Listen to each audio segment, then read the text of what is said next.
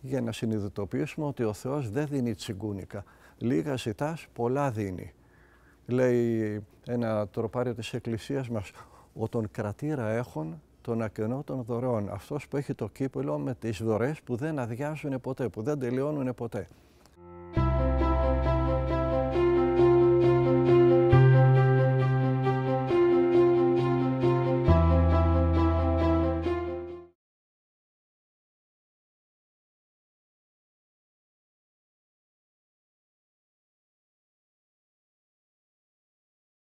Η ερώτηση είναι από την Ειρήνη. Πώς μπορώ να αναγκάσω τον εαυτό μου να κάνω προσευχή? Με βία, με πίεση. Όπως αναγκάζουμε τον εαυτό μας να φάει όταν είμαστε άρρωστοι και δεν έχουμε όρεξη. Γιατί όταν δεν έχουμε όρεξη για προσευχή σημαίνει ότι είμαστε άρρωστοι πνευματικά. Όπως ο γιατρός λέει, πίεσε τον εαυτό σου, φάει με το ζόρι, κάτι να δυναμώσεις. Έτσι και ο πνευματικός γιατρός θα λέει, πίεσε τον εαυτό σου με το ζόρι, κάνε λίγη προσευχή. Και όπως όταν κάποιος είναι άρρωστος δεν μπορεί να φάει βαριά φαγητά, έτσι και όταν είναι άρρωστος πνευματικά δεν μπορεί να κάνει μεγάλες προσευχές πολύπλοκες και πολυσύνθετες. Θα κάνει μια απλή προσευχή. Και αυτή η απλή προσευχή είναι το Κύριο σου Χριστέ ελέησόν με. Όσο άκεφος να είναι κανείς και να μην έχει όρεξη για τίποτα, αυτά τα 5 λόγια μπορεί να τα λέει. Μπορεί να μην έχει όρεξη να διαβάσει τους χαιρετισμούς, να κάνει το απόδειπνο, μπορεί να μην έχει όρεξη να διαβάσει άλλες μεγάλες προσευχές, αλλά αυτή την τόσο απλή δυναμωτική προσευχή μπορεί να την πει ο καθένας. Κύριε σου Χριστέ ελέησέ με, Κύριε σου Χριστέ ελέησέ με, Κύριε σου Χριστέ ελέησέ με. Και έτσι σιγά σιγά βλέποντας ο Χριστός την διάθεσή της και τον αγώνα της θα στείλει τη χάρη του και θα έρθει η όρεξη και για όλες τις άλλες προσευχές. Γι' αυτό αυτή η προσευχή είναι και το α και το ω των προσευχών. Γιατί έχει μέσα το όνομα του Χριστού, έχει μέσα την ταπείνωση εκείνου που απευθύνεται στο Χριστό. Οπότε ελκύει τη χάρη του Θεού. Και έτσι θα περάσει η ανορεξία για προσευχή που έχει η γυναίκα. Με την επιμονή σε αυτή την εύκολη προσευχή. Το Κύριε σου Χριστέ ελέησόν με.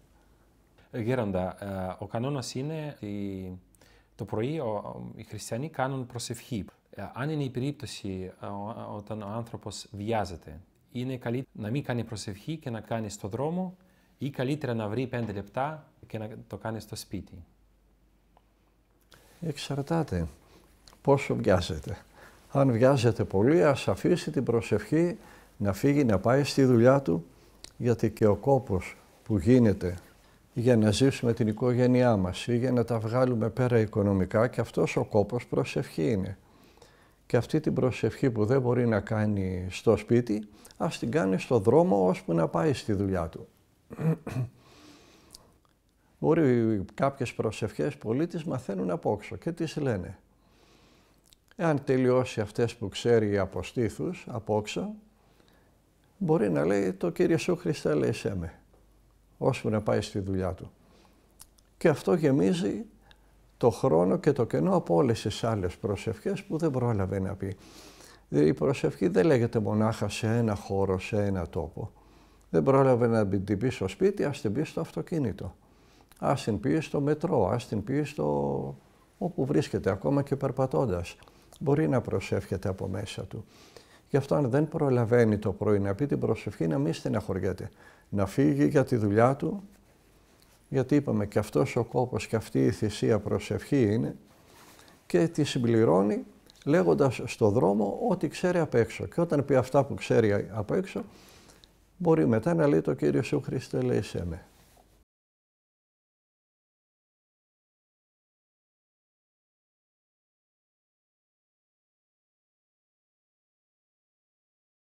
Ρωτάει μια κυρία, πώς μπορώ να βοηθήσω τον σύζυγό μου να αποκτήσει πίστη?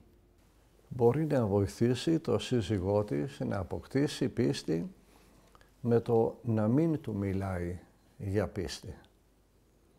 Να ζει εκείνη την πίστη και με τον αγώνα που θα κάνει για να γίνει αυτή σωστή χριστιανή, άθελά της θα επηρεάζει και τον σύζυγό της.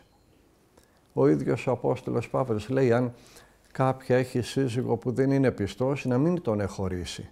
Γιατί μπορεί, βλέποντας την ωραία ζωή εκείνης, να θελήσει και εκείνος να γίνει χριστιανός. Το ίδιο θα κάνει και ο καθένας μας. Όταν το έτερο νήμιση είναι αδιάφορο, δεν θα τον πιέζουμε, δεν θα το κάνουμε κατήχηση, δεν θα του κάνουμε διδασκαλίες. Αντί να του τα λέμε, να του τα δείχνουμε πώς είναι αυτός που είναι πιστός, πώς έχει υπομονή, πώς δεν θυμώνει, πώς είναι πάντα χαρούμενος, πώς ακούει τον άλλον με προσοχή, πώς δείχνει την αγάπη του. Και βλέποντας ο άλλος το πώς είναι χριστιανός ή χριστιανή η γυναίκα ή ο σύζυγος, θα θελήσει και εκείνος να της μοιάσει. Μόνο έτσι μπορούμε να επηρεάσουμε τους άλλους. Όχι με λόγια, με τη συμπεριφορά μας, με την καθημερινή ζωή μας.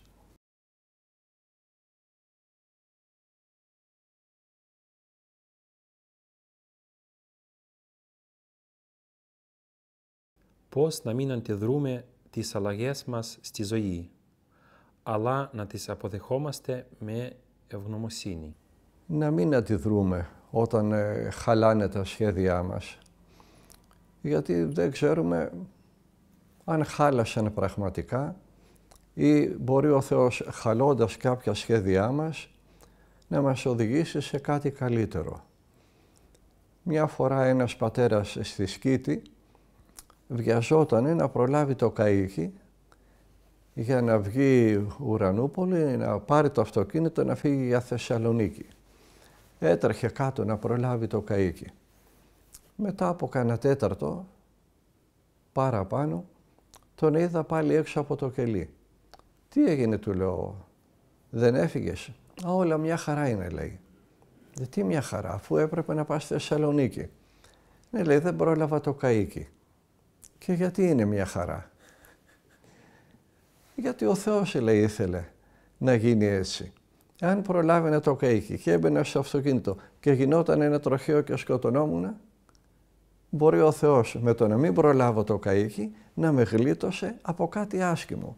Δόξα τω Θεώ, λέει, που δεν το πρόλαβα. Θα σκεπτόμαστε ότι η ζωή μας όλη είναι στα χέρια ενός πατέρα που μας αγαπάει. Κάποιου που πέθανε από την αγάπη του για μας.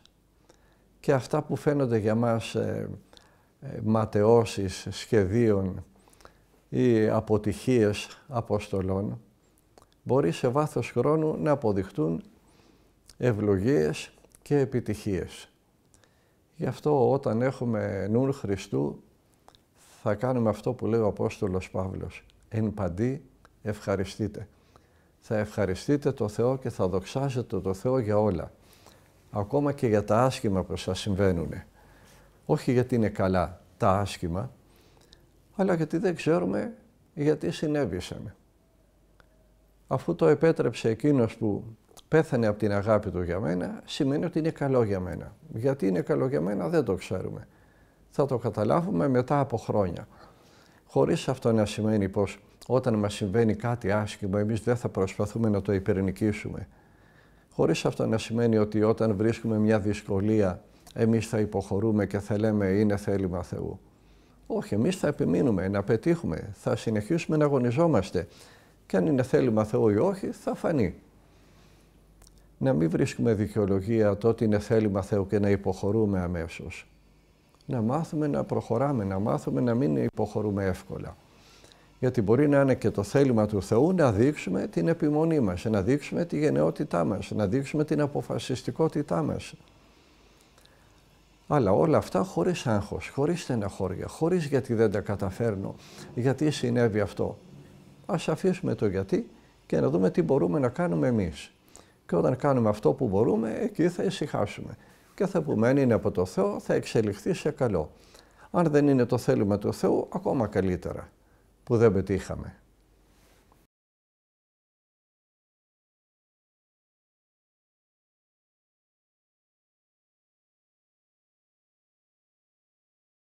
Γέροντα, πώς να καταλάβουμε ότι κατά τη διάρκεια της προσευχής υπάρχει πραγματικά επικοινωνία με τον Θεό? Δεν το καταλαβαίνουμε πάντα. Εμείς προσευχόμαστε επειδή αγαπάμε τον Χριστό. Προσευχόμαστε στην Παναγία επειδή αγαπάμε την Παναγία.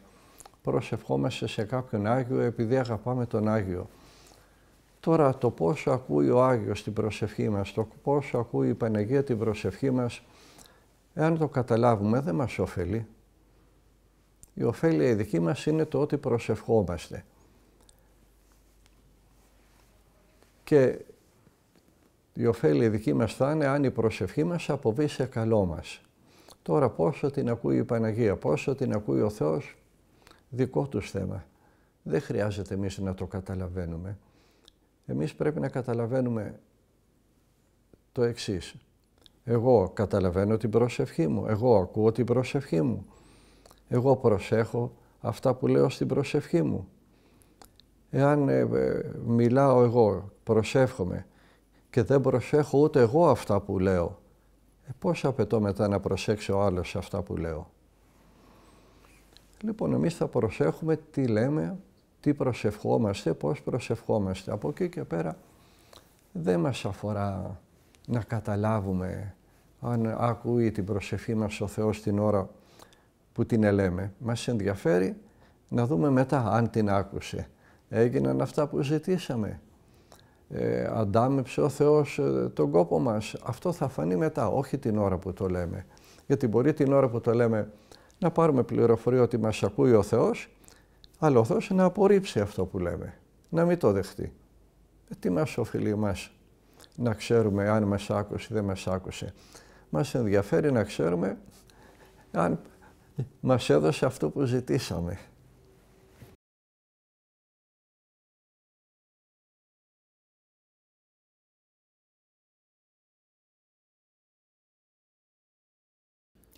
Γέροντα, πώς να μετανοούμε στην εξομολόγηση αν δεν υπάρχει συναίσθημα μετανοίας?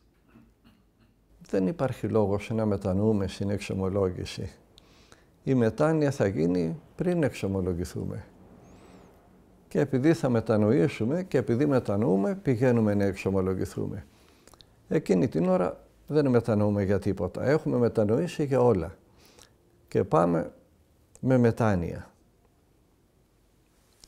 Από εκεί και πέρα, εάν αυτή η μετάνοια είναι σωστή ή μετανοούμε λίγο ή μετανοούμε πολύ ή μετανοούμε για κάποιο και για άλλο δεν μετανοούμε, αυτά θα τα ξεκαθαρίσει ο Θεός.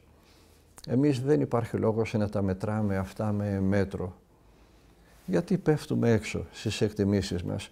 Ακόμα και όταν αισθανόμαστε μετά την εξομολόγηση άσχημα, δεν σημαίνει ότι η εξομολόγηση δεν έγινε και ότι οι αμαρτίες δεν σβήστηκαν. Η εξομολόγηση είναι μυστήριο, όπως η βάφτιση. Το παιδί δεν καταλαβαίνει ότι βαφτίστηκε. Αυτό δεν σημαίνει ότι η βάφτιση δεν έγινε. Χειροτονείται κάποιος, ιερέας. Μπορεί εκείνη τη στιγμή να μην αισθανθεί κάποια μεγάλη αλλαγή. Αυτό όμως δεν σημαίνει ότι η χειροτονία δεν έγινε. Γι' αυτό να αποφεύγουμε να θέλουμε να αισθανόμαστε αυτό που γίνεται. Γιατί πολλές φορές είναι συναισθηματισμοί, είναι ευαισθησίες που μπορεί να μας παρασύρουν σε λάθος αποτελέσματα.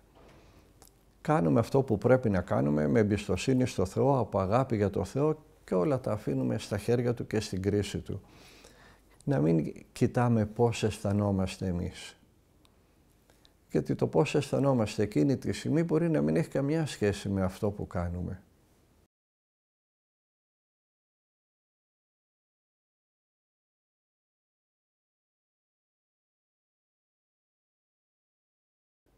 Η ερώτηση είναι πώς να συγχωρέσω έναν άνθρωπο? Αυτή είναι δύσκολη ερώτηση. όπως θέλησε να σε συγχωρέσει και εσέναν ο καλός Θεός. Αλλά άμα το πεις αυτόν στον άλλον, ο άλλος του σου πει ο Θεός είναι Θεός και μπορεί και συγχωρεί. Εγώ δεν είμαι Θεός και δεν μπορώ να συγχωρέσω. Θα παρακαλάμε τον καλό Θεό να μας προσθέσει δύναμη, να μας προσθέσει πίστη, να μας προσθέσει αγάπη, ώστε να καταλάβουμε ότι πρέπει να συγχωρήσουμε τον άλλον όπως θέλουμε και ο Θεός να συγχωρεί εμάς. Μόνοι μας δεν μπορούμε να τα καταφέρουμε. Και εξαρτάται πάλι από το σε ποιο πνευματικό επίπεδο βρίσκεται ο καθένας. Άλλος έχει προχωρήσει πνευματικά, είναι εύκολο γι' αυτόν να συγχωρήσει κάποιον. Άλλος είναι αρχάριος, δυσκολεύεται να συγχωρήσει κάποιον. Και πάλι δεν εξαρτάται μονάχα από την κατάσταση εκείνου που πρέπει να συγχωρήσει, αλλά και για ποιο λόγο να συγχωρήσει. Κάτι που κάνουν, ένα κακό που κάνουν σε εμάς, μπορούμε να το συγχωρήσουμε πιο εύκολα από ένα κακό που μπορεί να κάνουν στο παιδί μας ή στη σύζυγό μας ή σε οποιονδήποτε αγαπάμε. Και πάλι δεν συγχωρούμε τον άλλον γιατί έκανε κακό σε κάποιον δικό μας ή επειδή βρίσκουμε εμείς ευκαιρία να ικανοποιήσουμε την εκδικητικότητά μας και το θυμό μας και επειδή είμαστε περήφανοι λέμε αν το έκανε σε μένα τον συγχωρώ, αλλά επειδή το έκανε σε εκείνον δεν τον συγχωρώ και θα τον τιμωρήσω.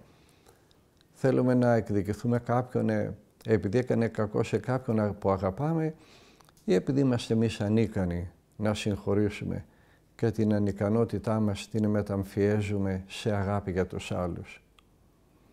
Γι' αυτό λέω δεν μπορούμε να κάνουμε τίποτα μόνοι μας χωρίς το φωτισμό του Χριστού, χωρίς την αγάπη του Χριστού που εκείνη μεν δίδεται, αλλά δεν προσφέρουμε εμείς χώρο να σταθεί και να ενεργήσει και να λειτουργήσει μέσα μας. Γιατί πολλές φορές ο Χριστός στέλνει τη χάρη Του, αλλά όταν το μυαλό μας είναι γεμάτο σκουπίδια, όταν η καρδιά μας έχει γίνει σκουπιδοτενεκές, που θα σταθεί η χάρη του Θεού. Γι' αυτό θα καθαρίσουμε το μυαλό μας, θα καθαρίσουμε την καρδιά μας και τότε όλα θα γίνουν εύκολα. Γιατί θα έχει χώρο η χάρη του Θεού να συνεργήσει με την επιθυμία μας και να καταφέρουμε αυτό για το οποίο παρακαλάμε. Οπότε εξαρτάται από μας το πώς θα καταφέρουμε να συγχωρήσουμε τον άλλον. Εξαρτάται από τι αγώνα έχουμε κάνει μέχρι εκείνη τη στιγμή που μας έκανε ο άλλος κάποιο κακό.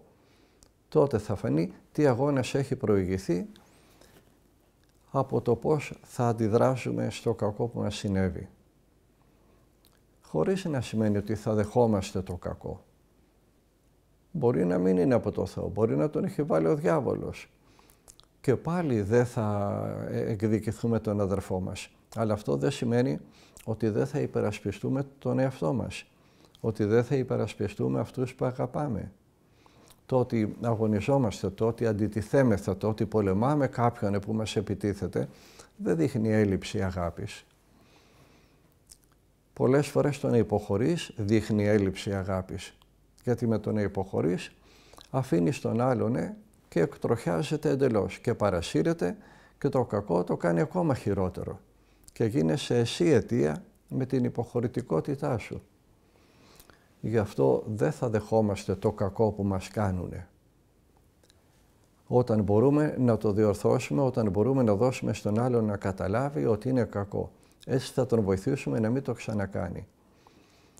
Όταν όμως το κακό αφορά μονάχα τον εγωισμό μας και την υπερηφάνειά μας, τότε να παρακαλέσουμε τον καλό Θεό να μας στείλει την ταπείνωση η οποία θα μας βοηθήσει να συγχωρήσουμε τον άλλον. Αλλά όταν λέμε ότι ο Θεός θα στείλει την ταπείνωση, δεν θα πει ο Θεός πάρε 1 κιλό ταπείνωση ή πάρε μια σακούλα ταπείνωση, θα στείλει κάποιον άλλον να μας ταπεινώσει και επειδή θα μάθουμε να λέμε να είναι ευλογημένο, θα μάθουμε και την ώρα του κακού να μην αντιμιλάμε, να μην αντιδράμε άσχημα, να κάνουμε υπομονή, να προσευχόμαστε για εκείνον που μας κάνει το κακό.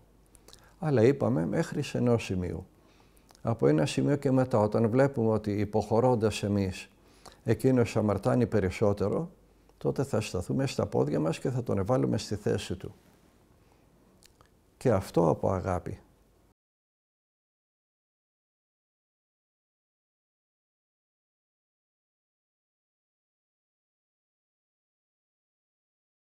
Ρωτάει ένας Κύριος πώς να αντιμετωπίσω το θάνατο του πλουσιέστερου ατόμου.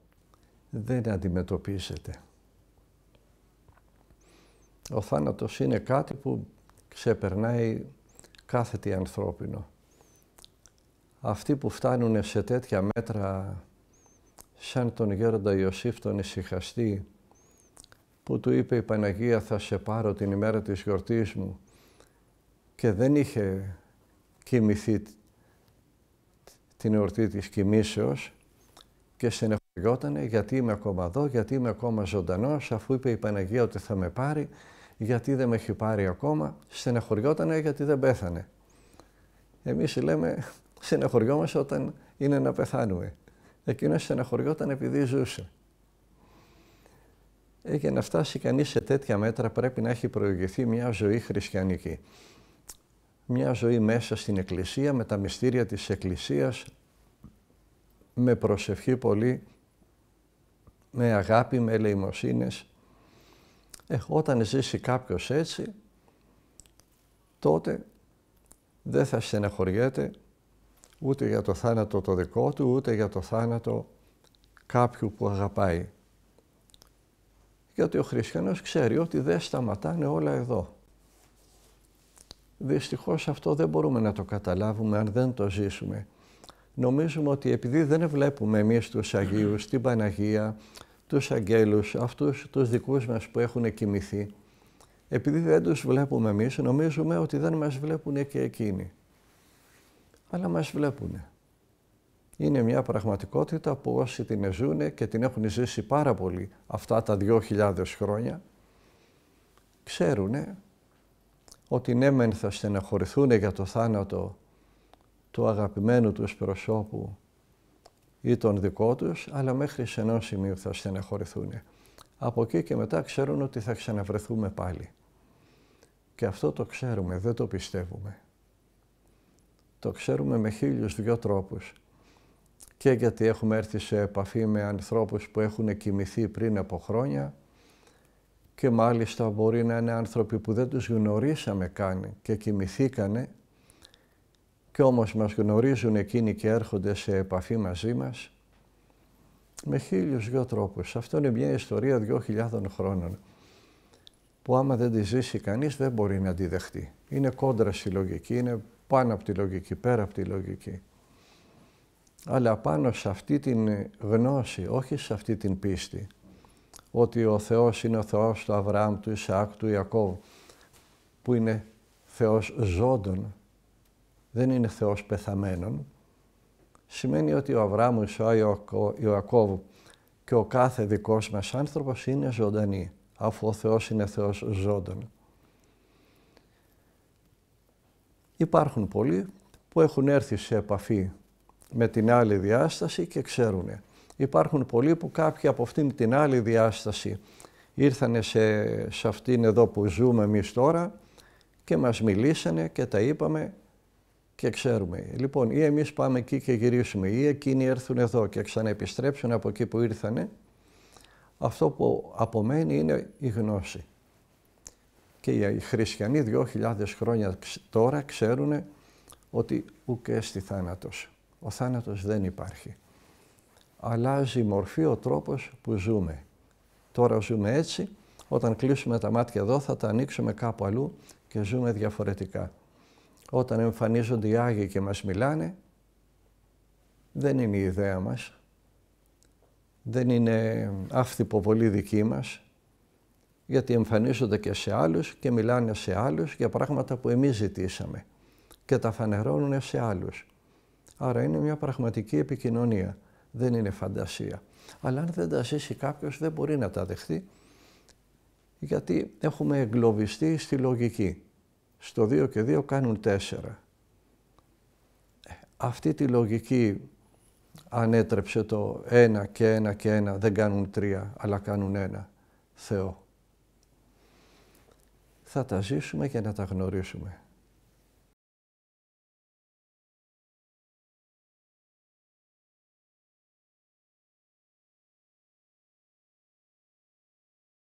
Στην Αγία Γραφή λέγεται να αγαπήσεις τον πλησιόν σου ως σε αυτόν. Τι γίνεται όμως αν δεν αγαπάς τον εαυτό σου, πώς να αγαπάς και να μην συγχέεις με τον εγωισμό. Στην πράξη θα τα καταλάβει κανείς αυτά. Στην πράξη όλα αυτά είναι πρακτική εξάσκηση. Θέλεις να δείξεις ότι αγαπάς τον άλλον, δείξ' το. Με 1002 τρόπους καθημερινούς. Με αυτά που θα του πεις, με αυτά που θα κλείσεις το στόμα σου και δεν θα τα πεις, με όλα αυτά δείχνεις την αγάπη σου. Και αυτή η αγάπη αλλάζει τον κόσμο. Και σιγά σιγά κάνοντας αυτή την πρακτική εξάσκηση αγάπης προς τους άλλους, μαθαίνεις να αγαπάς και τον εαυτό σου. Γιατί σιγά σιγά προσπαθώντας να αγαπήσουμε τους άλλους, κάνοντας αγώνα να αγαπήσουμε τους άλλους, βλέποντας όχι μόνο τα στραβά και τα κακά που έχουν, αλλά και πόσα καλά έχουν, μαθαίνοντας να παραβλέπουμε τα κακά των άλλων και να βλέπουμε τα καλά τους και να τους αγαπάμε ταυτόχρονα, γυμναζόμαστε και εμείς στο να βλέπουμε το καλό. Αλλάζουμε και εμείς. Κάνοντας το καλό στον άλλον, ωφελούμε και τον εαυτό μας. Λέει ο Άγιος Ιωάννης ο Χρυσόστομος, όταν κάποιος παίρνει άρωμα να αλείψει κάποιον, πρώτα ευωδιάζει ο ίδιος και μετά ευωδιάζει ο άλλος. Γι' αυτό μας έχει πλάσει ο Θεός για να είμαστε μαζί, να μην είμαστε μόνοι μας. Η αγάπη είναι θεμέλιο και ρίζα του παντός. Και η αγάπη δεν είναι μονάχα στο γάμο, είναι παντού. Και στους φίλους και στα πρόσωπα που αγαπιόνται, ακόμα και τα ζώα που μπορείς να αγαπήσεις. Όλα αυτά σε μαθαίνουνε, σε γυμνάζουνε να γίνεσαι άνθρωπος καλύτερος, σωστός. Θα κάνουμε εξάσκηση λοιπόν πρακτική της αγάπης και θα δούμε πώς η αγάπη αλλάζει τα πάντα. Υπάρχει ένα κινηματογραφικό έργο πολύ ενδιαφέρον πάνω σε αυτό το θέμα. It is a wonderful life. Είναι μια υπέροχη ζωή του Φρανκ Κάπρα. Να το δείτε αυτό το έργο. Να το δείτε πολλές φορές. Είναι τρομερά απλό και είναι τρομερό το θέμα που θίγει. Η αγάπη σαν καθημερινός τρόπος ζωής. Και πώς αυτό επιδρά στους γύρω μας, στη γυναίκα, στα παιδιά, στους φίλους μας, στους συνεργάτες μας, στους υπαλλήλους μας, στα αφεντικά μας, χωρίς να το καταλαβαίνουμε εμείς. Αλλάζει τις ζωές των άλλων. Δεν αγαπάς τον εαυτό σου. Αν δεν τον αγαπούσες, δεν τον φρόντιζες τόσο, δεν θα τον έντυνες, δεν θα τον ετάιζες, δεν θα ξάπλωνες να ξεκουραστείς. Αγαπάμε τον εαυτό μας. Απλώς πολλές φορές τον αγαπάμε με λάθος τρόπο. Αλλά ζώντας και εξασκώντας κάθε μέρα την αγάπη με τους άλλους, θα μάθουμε να αγαπάμε και σωστά τον εαυτό μας. Να μην είμαστε πάντα επίοικείς με τον εαυτό μας. Ούτε από την άλλη μεριά να είμαστε πολύ αυστηροί με τον εαυτό μας. Αυτή την ισορροπία θα την γνωρίσουμε και θα την μάθουμε και θα την καταλάβουμε πάντα ζώντας με άλλους. Όποιος ζει μόνος του, νομίζοντας ότι προσεύχεται περισσότερο και έχει κολλήσει στο ίντερνετ και βλέπει YouTube και βλέπει Facebook, αυτός δεν θα μάθει ποτέ να αγαπά τους άλλους και δεν θα μάθει ποτέ να αγαπά ούτε τον εαυτό του. Γιατί αυτός που κολλάει στο ίντερνετ, στο Facebook, στο YouTube και βλέπει το ένα μετά το άλλο, το ένα μετά το άλλο, το ένα μετά το άλλο, είναι σαν τον ναρκωμανή. Είναι ένα είδος, ζει μια ζωή με ναρκωτικό. Δεν πίνει ηρωίνη, δεν πίνει κοκαίνη, πίνει ίντερνετ. Αυτός δεν θα αγαπήσει ποτέ σωστά τον άλλον. Γιατί δεν ζει με τους άλλους. Ζει μέσα στη φαντασία του και ζει σε εικονικές καταστάσεις. Ζει ένα μάτριξ, δεν ζει την πραγματικότητα. Θέλουμε λοιπόν να αγαπήσουμε τους άλλους και τον εαυτό μας. Να βλέπουμε λιγότερο ίντερνετ, λιγότερο YouTube, ακόμα λιγότερο Facebook και ας είναι ευχάριστα και ωραία αυτά που βλέπουμε. Ευχάριστη και ωραία είναι και η ηρωίνη όταν τη χτυπάς. αλλά μετά πάβεις να είσαι αυτός που ήσουν. Το ίδιο είναι και με το ίντερνετ. Είναι και αυτό ένα είδος ναρκωτικού. Αν δεν το κόψουμε, δεν θα αγαπήσουμε ποτέ κανέναν. Ούτε τον εαυτό μας, ούτε τους άλλους. Γι' αυτό είπα ότι η αγάπη είναι μια καθημερινή πρακτική εξάσκηση με τους άλλους.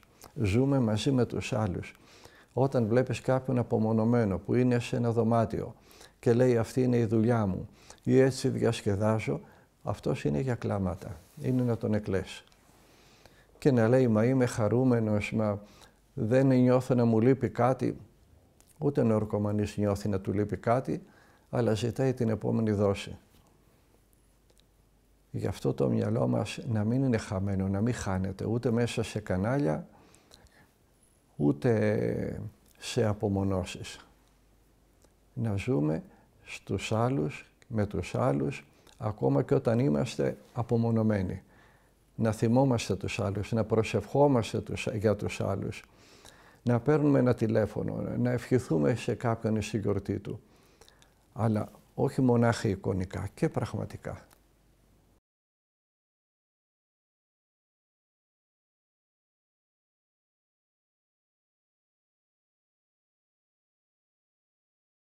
Πού μπορούμε να πάρουμε την ψυχική δύναμη κατά τη διάρκεια μιας ασθενείας και σε τι πρέπει να κατευθύνουμε την καρδιά μας, στην πίστη στην θεραπεία ή στην ταπείνωση με έναν πιθανό επικείμενο θάνατο.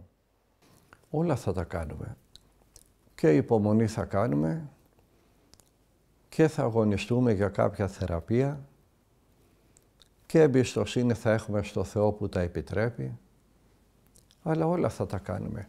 Επειδή ο Θεός επιτρέπει κάποια αρρώστια, δεν θα πούμε εμείς ωραία, ας μείνουμε άρρωστοι, αφού θέλησε ο Θεός. Όχι, θα επιδιώξουμε να γίνουμε καλά και θα το δείξουμε αυτό. Λέει, ρωτάει ο Χριστός κάποιον, θέλεις υγιής γενέσαι, θέλεις να γίνεις καλά. Αν δεν πει εκείνος, ναι, θέλω να γίνω καλά, θα μείνει άρρωστος. Αλλά γι' αυτό δεν φταίει ο Θεός. Τώρα δεν θα έρθει ο Θεός να σου πει θέλεις να γίνεις καλά, θα σου στείλει ένα γιατρό, θα σου στείλει ένα φάρμακο, θα σου στείλει μια θεραπεία. Αν πεις εσύ όχι, εγώ είμαι καλός χριστιανός, προτιμώ να μείνω άρρωστος, δεν φταίει ο Θεός γι' αυτό, αλλά και εσύ δεν είσαι καλός χριστιανός. Γιατί ο Χριστός δεν συγχώρεσε μόνο αμαρτίες, γιάτρεψε και αρρώστους. Δεν είπε στον άρρωστο, τι ωραία που είσαι άρρωστος, όχι. Στον τυφλό έδωσε φως, στον παράλυτο τον βοήθησε, τον έκανε καλά και περπάτησε. Τους λεπρούς τους χάρισε την υγεία. Η αρρώστια είναι καλό ή κακό ανάλογα με το πώς το αντιμετωπίζουμε εμείς. Αντικειμενικά είναι κακό. Γι' αυτό και ο Χριστός έκανε τους αρρώστους υγιείς. Αλλά όταν ξέρει ο Χριστός ότι αν γίνεις υγιής θα κάνεις ένα έγκλημα ή θα κάνεις αμαρτίες, τότε μας συμφέρει να παραμείνουμε άρρωστοι. Αλλά αυτό δεν το ξέρουμε. Γι' αυτό θα δοξάζουμε το Θεό που είμαστε άρρωστοι και θα αγωνιζόμαστε να γινόμαστε καλά. Και θα δοξάζουμε το Θεό που μέσω της επιστήμης έχουν βγει φάρμακα καινούργια, θεραπείες καινούργιες και μας βοηθάνε και γινόμαστε καλά. Εάν ήταν καλό η αρρώστια, τότε θα έπρεπε να έχουν μείνει ακόμα οι πανούκλες του Μεσαίωνα που θερήσανε τη μισή Ευρώπη, θα έπρεπε να έχουν μείνει οι πολυμιελίτιδες, θα έπρεπε να έχουν μείνει οι λέπρες. Γιατί να τα θεωρήσουμε καλά αυτά και γιατί να πούμε ήταν κακά τα φάρμακα που βγήκανε και γιάτρεψαν τους ανθρώπους. Μόνο χριστιανός δεν είναι ο άνθρωπος που θα το πει αυτό. Άλλο τώρα, εάν είσαι ήρωας και πεις εγώ από την αρρώστια μου θα βγάλω κάτι καλό. Γιατί υπάρχουν και άρρωστοι οι οποίοι κάνανε θαύματα. Ο Απόστολος Παύλος πάρα πολύ άρρωστοι. Που κάνανε τους άλλους καλά, αλλά όταν αυτό τους δεν μπορούσαν να τον γιατρέψουν. Δεν είπανε ποτέ όμως ευτυχώς που είμαι άρρωστος. Όχι. Ο ίδιος ο άρρωστος ο Απόστολος Παύλος παρακαλούσε το Θεό να τον κάνει καλά. Έτσι λοιπόν κι εμείς.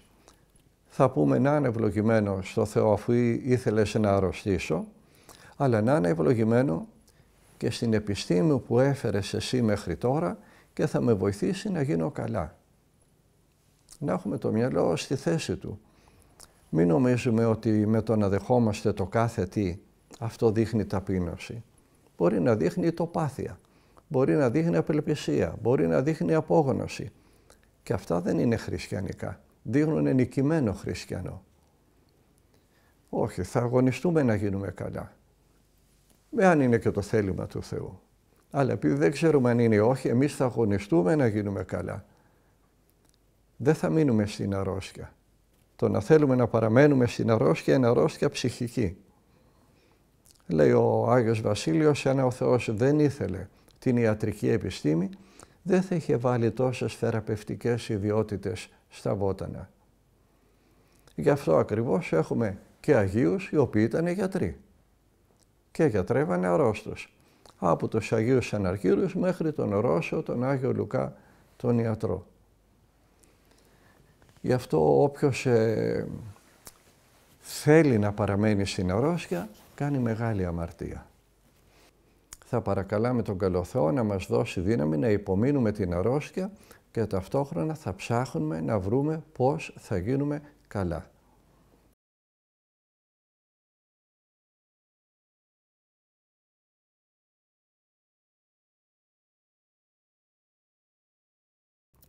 Γέροντα, ρωτάει η Ευγενία. Μία από τις αποστολικές επιστολές μίλα για ναυάγιο στην πίστη. Τι σημαίνει αυτό? Το ναυάγιο στην πίστη είναι όταν πάβουμε να κάνουμε υπακοή στην Εκκλησία και στην ιεραρχία της και βρίσκουμε ότι κάνουν λάθη, ενώ εμείς δεν κάνουμε. Βρίσκουμε ότι εκείνοι σφάλουν σε θέματα πίστεως, ενώ εμείς όχι. Και αποφασίζουμε ότι εμείς είμαστε καλύτεροι από την ιεραρχία της Εκκλησίας. Αυτό είναι το ναυάγιο στην πίστη. Γιατί πολύ σπάνια, πάνω από 1400 χρόνια, 1600 χρόνια, έχει η Εκκλησία να δει να την εκυβερνάνε αιρετικοί.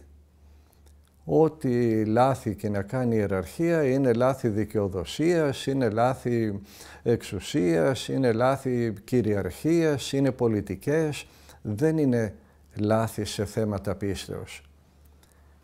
Σε θέματα πίστεως φυσικά δεν θα υποχωρήσουμε. Αλλά αν κάτσουμε να σκεφτούμε λιγάκι τα λάθη τα οποία κατακρίνουμε στους πατριάρχες, στους αρχιεπισκόπους, στους επισκόπους, στους παπάδες μας, θα δούμε ότι δεν είναι λάθη δογματικά. Είναι 1002 άλλα. Και λάθη να είναι, εκεί εμείς θα πρέπει να ακολουθήσουμε την Εκκλησία, γιατί δεν είναι λάθη σε θέματα πίστεως. Επειδή όμως εμείς έχουμε πάντα μεγάλη ιδέα για τον εαυτό μας, βλέπουμε με μεγάλη ταχύτητα τα λάθη των άλλων, αισθανόμαστε εμείς καλύτεροι, επομένως ανώτεροι, επομένως εκείνους τους βλέπουμε σαν προδότες της πίστεως και αρχίζουμε να τους θάβουμε λεκτικά και διανοητικά. Αυτό είναι το να ξεπέσει κανείς από την πίστη του. Το να πάρει η ιεραρχία μια απόφαση, όχι σε θέματα δογματικά, και εσύ να πεις είναι λάθος όλη η ιεραρχία και είμαι σωστός εγώ.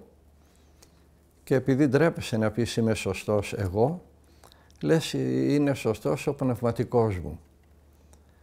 Και εγώ ακολουθώ το πνευματικό μου και θα κάνω ό,τι μου πει ο πνευματικός μου, ο οποίος νηστεύει, ο οποίος αγρυπνεί, ο οποίος ασκεί παρθενία. Και δεν σκεφτόμαστε ότι όλα αυτά, ναι μεν, είναι αξιοθαύμαστα, αλλά τα έχει και ο διάβολος. Το θέμα είναι αν ο πνευματικός μας ακολουθεί την Εκκλησία. Αν δεν ακολουθεί την Εκκλησία, να αφήσουμε το πνευματικό και να πάμε με την Εκκλησία. Γιατί πολλές φορές, για να νιώσουμε ανώτεροι, βλέπουμε πολύ αυστηρά τις αποφάσεις των άλλων, για να έχουμε μία δικαιολογία να τους κρίνουμε, να τους κατακρίνουμε, να τους μειώνουμε και με αυτόν τον τρόπο να υπερυψώνουμε τον εαυτό μας. Αλλά επειδή δεν θέλουμε να λέμε ότι είμαστε εμείς ανώτεροι, εμείς είμαστε καλύτεροι, εμείς είμαστε πιο σωστοί, λέμε ότι αυτοί είναι προδότες της πίστεως, αυτοί προσκυνήσανε τον άρχοντα του κόσμου τούτου, αυτοί... Και έτσι εκπίπτουμε από την πίστη. Γιατί τους κατακρίνουμε για θέματα που δεν είναι θέματα πίστεως και εμείς πέφτουμε σε πτώσεις που είναι θέματα πίστεως. Γιατί λέει ο Άγιος Ιωάννης ο Χρυσόστομος, ερωτότερον εστί το σφάλιν εντός της Εκκλησίας ή το ορθοτομήν εκτός αυτής. Είναι προτιμότερο να είσαι λάθος μέσα στην Εκκλησία παρά σωστός έξω από την Εκκλησία. Και ο Άγιος Πορφύριος έλεγε ότι την Εκκλησία θα την ακολουθούμε και στα λάθη που κάνει. Δεν λέει ότι όταν κάνει λάθος η Εκκλησία εμείς θα βγούμε από την Εκκλησία. Θα ακολουθήσουμε την Εκκλησία και στα λάθη της. Και όταν έχουμε αυτή την ταπείνωση που είχαν οι Άγιοι από τον Άγιο Ιωάννη τον Χρυσόστομο μέχρι τον Άγιο Πορφύριο και παραμείνουμε στην Εκκλησία, θα έρθει η ώρα που θα διαπιστώσουμε ότι τα λάθη που καταδικάζαμε δεν ήταν δόγματα πίστεως. Ήτανε λάθος κινήσεις και 1002 άλλοι πολιτικοί ελιχμοί που πρέπει να κάνει η Εκκλησία που ζει μέσα στον κόσμο για να σώσει τα παιδιά της. Όταν όμως αποφασίζουμε ότι όλη η ιεραρχία κάνει λάθος και ο πνευματικός μας με κανένα δυο άλλους είναι πιο σωστοί, τότε δεν δικαιώνουμε το πνευματικό μας και τους κανένα δυο άλλους που τον ακολουθούν, αλλά δικαιώνουμε τον εαυτό μας. Και επειδή είμαστε πονηροί και δεν θέλουμε να πούμε έχω εγώ δίκιο και όλη η Εκκλησία έχει λάθος, λέω ο πνευματικός μου, ο Άγιος άνθρωπος έχει δίκιο και εγώ πάω μαζί του. Και βγαίνουμε από την Εκκλησία. Αυτή είναι η έκπτωση της πίστεως, γιατί είναι δείγμα υπερηφανίας. Έλλειψη ταπείνωσης. Μόνο τότε πέφτουμε από την πίστη. Όταν αποκοβόμαστε από τα μυστήρια της Εκκλησίας μας και όταν αποφασίζουμε με όποιο προσωπείο και να χρησιμοποιήσουμε ότι είμαστε εμείς πιο σωστοί από την Εκκλησία και τις αποφάσεις της. Και όταν λέμε Εκκλησία εννοούμε την ιεραρχία. Τους πατριάρχες, τους επισκόπους, μητροπολίτες και τον κάθε υπεύθυνο στον εκκλησιαστικό οργανισμό. Εμείς είμαστε η τελευταία τρύπα της φιλογέρας. Αν θέλουμε να διορθώσουμε την Εκκλησία, ας γίνουμε Άγιοι και ας την διορθώσουμε. Με το να βγούμε από την Εκκλησία καταδικάζοντας τις πολιτικές της ή τις πράξεις ή τις ενέργειες της ιεραρχίας, εννοούμε όταν λέμε Εκκλησία, της ιεραρχίας, με το να τα καταδικάζουμε όλα αυτά, δικαιολογούμε τον εαυτό μας, βάζουμε τον εαυτό μας πάνω από την ιεραρχία, πάνω από τους μητροπολίτες, πάνω από τους πατριάρχες, που σημαίνει «He's riding the high horse», λένε οι Άγγλοι. Εμείς στα ελληνικά λέμε «καβάλισε το καλάμι» και είναι για το τρελοκομείο. Και επειδή δεν θα παραδεχτούμε ποτέ ότι έχουμε ξεπέσει τόσο, φοράμε το φωτοστέφανο του μάρτυρα και όταν μας αρχίσουν και μας περιποιούνται όπως μας χρειάζεται, εμείς παρασταίνουμε τους μάρτυρες. Με διώκουνε για την αλήθεια. Ποια αλήθεια? Έχεις εσύ την αλήθεια και ο πνευματικός σου και είναι μέσα στο σκοτάδι πατριάρχες, αρχιεπίσκοποι και μητροπολίτες? Εάν το πιστεύει κάποιος αυτό, το επόμενο βήμα δεν είναι η αίρεση που θα πέσει, είναι το τρελοκομείο. Γι' αυτό αν θέλουμε να μην ξεπέφτουμε στην πίστη μας, να εξομολογόμαστε, να κοινωνάμε και εφόσον, το λέμε και πάλι, δεν είναι θέματα δογματικά, θα ακολουθούμε την Εκκλησία, την ιεραρχία, ακόμα και να κάνει λάθη.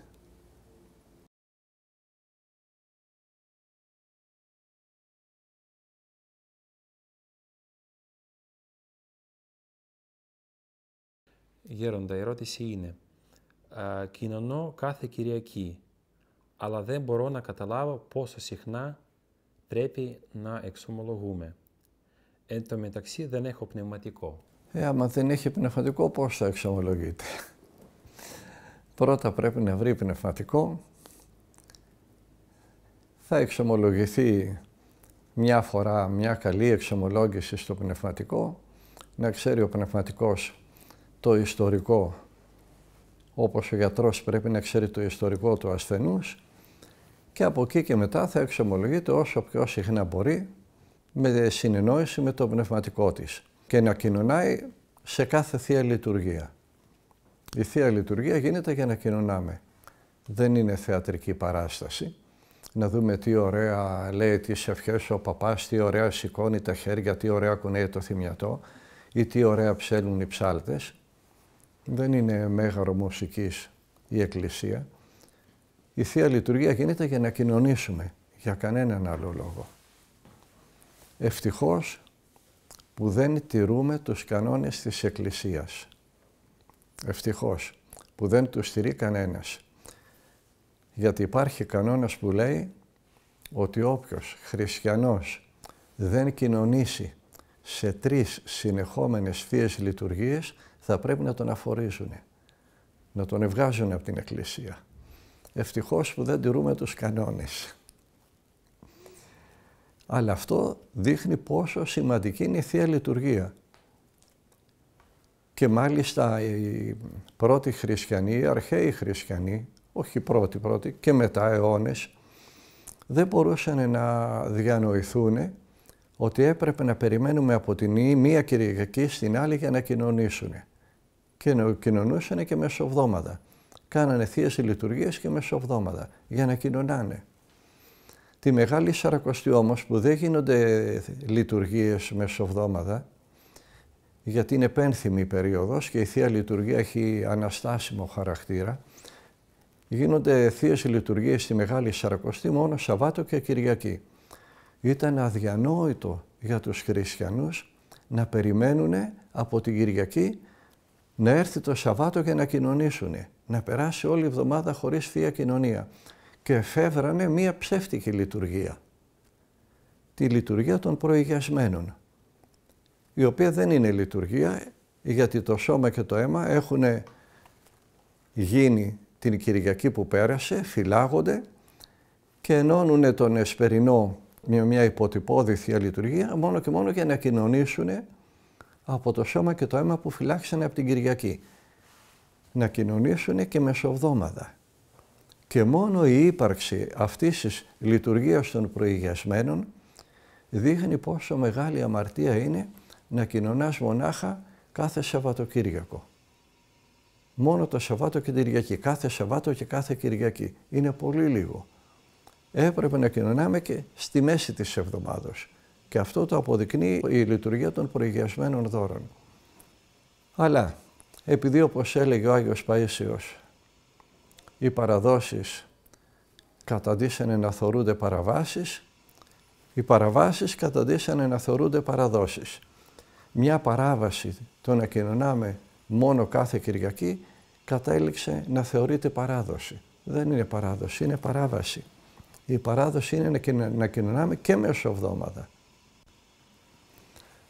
Αυτό φυσικά όταν δεν υπάρχει κάτι πνευματικό που να μας εμποδίζει από τη Θεία Κοινωνία. Αλλά αυτό θα μας το πει ο πνευματικός μας. Γι' αυτό ακριβώς και δεν εξομολογιόμαστε πάντα πριν από την Θεία Λειτουργία. Θα μας πει ο πνευματικός, θα κοινωνάς κάθε Κυριακή ή κάθε δεύτερη Κυριακή το μήνα ή όποτε έχει Θεία Λειτουργία, εκτός αν πέσεις στην τάδε αμαρτία. Μόνο τότε θα πάμε να εξομολογηθούμε για να κοινωνήσουμε. Εάν δεν έχει συμβεί μια πτώση που να μας εμποδίζει, θα κοινωνάμε συνέχεια. Έχουμε εξομολογηθεί, έχουμε πάρει την ευλογία από το πνευματικό μας και θα κοινωνάμε χωρίς να εξομολογιόμαστε. Έχουμε εξομολογηθεί και το κάνουμε κατόπιν εξομολογήσεως. Μόνο αν πει ο πνευματικός, αν πέσεις στην τάδε αμαρτία, δηλαδή αν κατακρίνεις, αν πορνεύσεις, αν δεν πληρώσεις τον υπάλληλό σου, οτιδήποτε. Αν πει ο πνευματικός, αν πέσεις σε αυτό, τότε θα εξομολογηθείς για να κοινωνήσεις. Αν δεν πέσουμε, μπορούμε να κοινωνάμε συνέχεια. Είναι πολύ καλή παράδοση αυτό στην Ελλάδα και στο Άγιον Όρος, αυτό που είπα, να κάνουν εξομολόγηση μόνο αν πέφτουν σε μερικές αμαρτίες. Γιατί σε εμάς, στη Ρωσική Εκκλησία, έχουμε λίγο παράξενη παράδοση. Η εξομολόγηση συνδέεται με τη Θεία Κοινωνία και αν ο άνθρωπος δεν έκανε, ας πούμε, μεγάλες αμαρτίες, αισθάνεται ψυχολογικά ότι πρέπει να εξομολογηθεί. Και μερικές φορές εμείς ξέρουμε ιερείς, γιατί εξομολογούμε τους ανθρώπους, ότι έρχονται, δεν λένε για τις αμαρτίες, λένε κάτι ψυχολογικά θέματα και θέματα που τους ανησυχούν και βλέπουμε ότι δεν έχει να πει κάτι, γιατί έκανε εξομολόγηση πριν μια εβδομάδα. Όμως έρχεται η εξομολόγηση, γιατί λένε ότι πρέπει κάθε φορά που κοινωνάει, πρέπει να κάνει εξομολόγηση. Εδώ η διαφορετικά είναι. Είναι μεγάλο λάθος. Γιατί όταν όλοι περιμένουν να κοινωνήσουν και περνάνε από τον εξομολόγο εκείνη την ώρα, μπορεί ο εξομολόγος εκείνη την ώρα μπροστά σε όλους τους άλλους να του πει εκείνου εσύ δεν θα κοινωνήσεις, έβγα έξω. Τον εντρόπιασε τον άνθρωπο, τον εξευτέλισε μπροστά σε όλους. Αυτός ο άνθρωπος δεν θα ξαναπατήσει στην εκκλησία.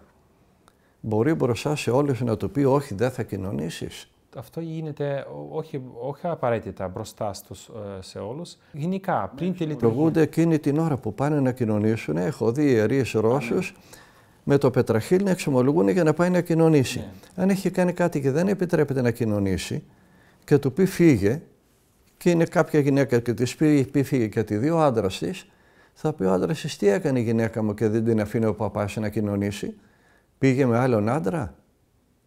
Δεν υπάρχει μεγαλύτερη αμαρτία από το να ενώνετε την εξομολόγηση με τη Θεία Κοινωνία. Προσέξτε το αυτό. Είναι δύο διαφορετικά μυστήρια. Είναι σαν να λένε σε κάποιον που βαφτίζεται μεγάλος. Αφού βαφτίστηκες πρέπει και να χειροτονηθείς. Ή αφού βαφτίστηκες πρέπει και να παντρευτείς. Τι σχέση έχει το ένα με το άλλο. Άλλο μυστήριο η εξομολόγηση, άλλο η Θεία Κοινωνία. Γι' αυτό και εξομολογούμαστε χωρίς να κοινωνήσουμε. Πρέπει να είναι ξενική επίδραση αυτό το πράγμα, να έχει έρθει από τίποτα ρωμαιοκαθολικούς, από άλλες πόρτες μέσα στην Ρώσικη Εκκλησία. Αυτή η κακή συνήθεια να εξομολογήσει πριν κοινωνήσεις. Άμα δεν έχεις κάτι να πεις, τι να εξομολογηθείς. Να κάτσεις να φανταστείς κάτι μόνο και μόνο για να εξομολογηθείς και να σου πει πήγαινε και να κοινωνήσεις. Και αν πραγματικά έχεις κάνει κάποιο μεγάλο αμάρτημα και σου πει εκείνη την ώρα ο παπάς φύγε δεν θα κοινωνήσεις και σε βλέπουν όλοι, δεν είναι ντροπή για τον παπά αυτό να κάνει κάτι τέτοιο? Και αν δημιουργηθούν οικογενειακά προβλήματα, αυτά δεν θα τα έχει κάνει ο διάβολος, θα τα έχει κάνει ο παπάς που είπε δεν πρέπει να κοινωνήσεις γιατί έχεις αμαρτήσει μπροστά σε όλο τον κόσμο. Έχω δει σε Ρώσικη Εκκλησία να πηγαίνει ο κόσμος να κοινωνάει και από την μια μεριά ένας παπάς και από την άλλη ο άλλος με πετραχύλι να εξομολογούν εκείνη την ώρα. Εκείνη την ώρα. Είναι αδιανόητο και ακατανόητο και ανεπίτρεπτο. Οπωσδήποτε δεν θα κοινωνάμε ανεξομολόγητοι, αλλά αφού εξομολογηθήκαμε και μας είπε ο παπάς θα κοινωνάς εκτός αν συμβεί το τάδε, θα κοινωνάμε. Και μόνο αν συμβεί κάτι θα πούμε στον παπά έπεσα σε αυτή την αμαρτία, μπορώ να συνεχίσω να κοινωνάω?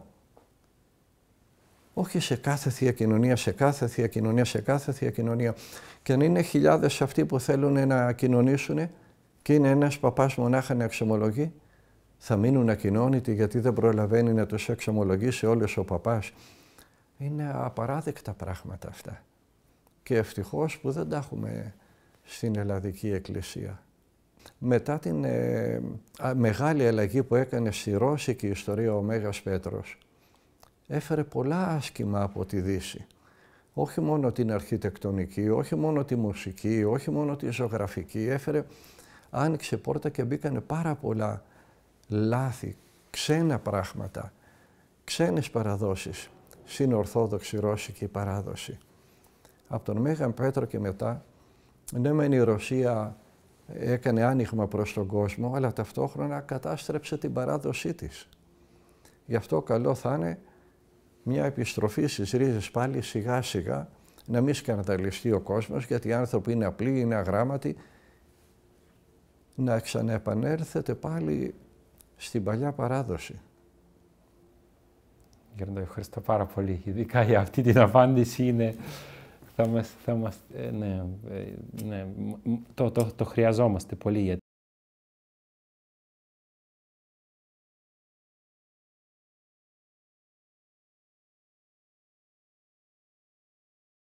Το παγκόσμιο νόημα της ζωής ενός Ορθοδόξου χριστιανού είναι η απόκτηση της βασιλείας των ουρανών. Πώς όμως να καταλάβει κανείς το νόημα της επίγειας ζωής του, τη κλίση του, την αποστολή της ζωής του? Εφόσον η αποστολή της ζωής μας είναι η απόκτηση της βασιλείας των ουρανών, ξέρουμε ποιο είναι και το νόημα της ζωής μας. Θα αποκτήσουμε τη βασιλεία των ουρανών. Πώς? Αν πρώτα αποκτήσουμε την βασιλεία της αγάπης εδώ σε αυτόν τον κόσμο. Όταν από εδώ καταφέρουμε να αγαπήσουμε, να δείξουμε την αγάπη μας στους άλλους, να ζήσουμε την αγάπη, να έχουμε ταπείνωση, τότε έχουμε αποκτήσει ήδη τη βασιλεία των ουρανών και το θέμα είναι να αγωνιστούμε να μην τη χάσουμε. Δεν θα τη χάσουμε αν συνεχίσουμε να αγαπάμε, αν συνεχίσουμε να δείχνουμε την αγάπη μας στην καθημερινή μας ζωή. Όχι μόνο να έχουμε μέσα μας αγάπη για τους άλλους, κανείς δεν θα σε θυμάται για αυτά που σκέφτεσαι. Θα σε θυμούνται για αυτά που έζησες. Δεν θα μείνουνε στον κόσμο οι σκέψεις σου, θα μείνουνε στον κόσμο, θα επηρεάσουν τον κόσμο, θα επηρεάσουν αυτούς που αγαπάς, τα έργα που προέκυψαν από τις σκέψεις σου, οι πράξεις, η ζωή.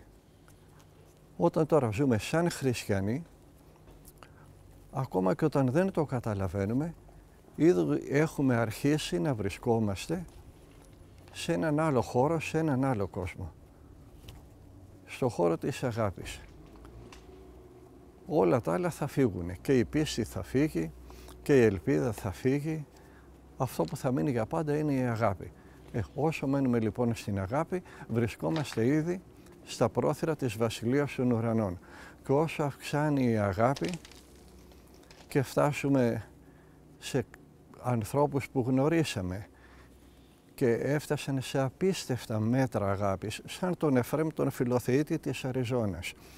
Κανένας άνθρωπος δεν έχει συκοφαντηθεί σαν εκείνον. Κανένας άνθρωπος δεν έχει κατηγορηθεί όσο κατηγορήσαν εκείνον. Κανένας άνθρωπος δεν έχει διασυρθεί όπως προσπαθήσανε να διασύρουν εκείνον. Και όμως πάντα είχε το λόγο της αγάπης για όλους. Για ανθρώπους που τον κατηγορούσαν, για ανθρώπους που τον ευρίζανε, για ανθρώπους που τον συκοφαντούσαν. Πάντα έχει να πει τα καλύτερα λόγια.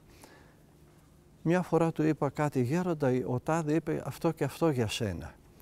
Κάνε προσευχή, αγόρι μου, γιατί βρίσκεται σε μεγάλο πειρασμό και έχει ανάγκη από τις προσευχές. Όταν φτάσουμε σε τέτοια μέτρα αγάπης, ξέρουμε ότι ήδη είμαστε στη βασιλεία των ουρανών από τώρα. Αφού λοιπόν άλλοι το καταφέρανε, μπορούμε και εμείς να το καταφέρουμε. Ο Χριστός δεν ζητάει πράγματα που δεν μπορούμε να κάνουμε. Αν δεν μπορούμε να τα κάνουμε, σημαίνει ότι δεν αγωνιζόμαστε σωστά. Κάπου κάνουμε λάθος στον αγώνα μας. Γι' αυτό θα έχουμε σαν καθρέφτη τις ζωές των Αγίων, όχι μόνο των αρχαίων χρόνων και των τωρινών χρόνων, πάντα θα υπάρχουν Άγιοι, και βλέποντάς τους σαν σε καθρέφτη θα βλέπουμε σε τι υστερούμε. Έχω τη συγχωρητικότητα του Εφραίμ της Αριζόνας. Έχω την υπομονή του Εφραίμ της Αριζόνας. Έχω την αγάπη, την ακατανόητη, την απίστευτη, την αδιανόητη αγάπη του Εφραίμ της Αριζόνας. τότε θα σωθώ.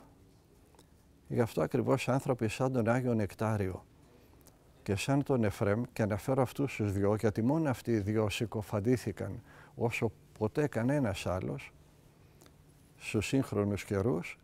Όταν φτάσουμε στα μέτρα της αγάπης τους, θα ξέρουμε ότι έχουμε σωθεί. Και θα ξέρουμε ότι ό,τι είπε ο Χριστός είναι αλήθεια. Και αυτούς τους ανθρώπους τους μισούνε ακριβώς επειδή είναι η απόδειξη της αλήθειας της διδασκαλίας του Χριστού. Εάν αυτά που είχε πει ο Χριστός ήταν ψέματα, ποτέ δεν θα είχαν καταφέρει αυτοί οι άνθρωποι, ο Εφραίμ της Αριζώνας και πριν από εκείνον ο Άγιος Νεκτάριος, αυτά που καταφέρανε. Δεν έχουμε λοιπόν δικαιολογίες. Αφού κάποιοι τα μπορέσανε και τα κατορθώσανε, μπορούμε και εμείς. Ευχαριστώ πολύ, Γέροντα. Ευχαριστούμε πάρα πολύ. Και εγώ ευχαριστώ για την αγάπη σας και εύχομαι να δώσει πάλι ο καλός Θεός να ξαναβρεθούμε.